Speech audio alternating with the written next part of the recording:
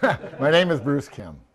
I was one of the original owners of Perfect Game Baseball Club, along with Jerry Ford, Jason Gerst, and Brad Stovey. Well, there's nothing like playing the game. Some of my greatest moments, I can go back to high school when we won 2 state championships and there was only 1 division. We were a school of 121 and there was only 1 division. We beat the big schools.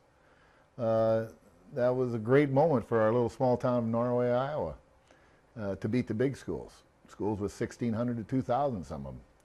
And then from there, of course, out of high school, I had a full ride to Arizona State.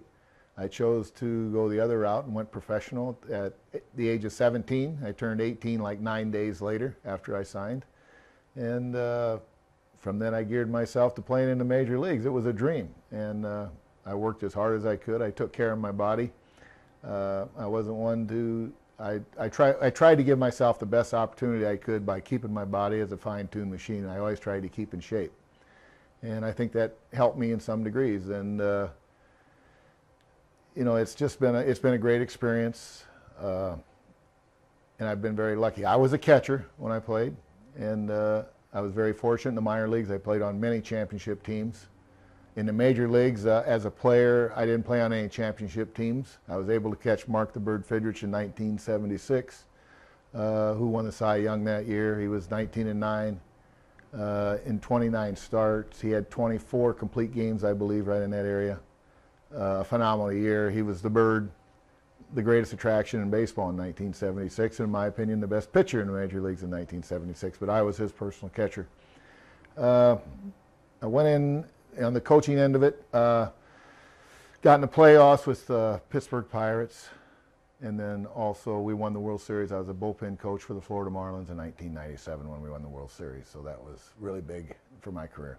Yeah, I got to see Perfect Game grow from just a real small, doing lessons here in the indoor facility, to what it is now, the greatest baseball opportunity for young baseball players who want to be as good as they can be. So it's been a great success, a true entrepreneurship of Jerry Ford, and I'm continually proud of the job they do.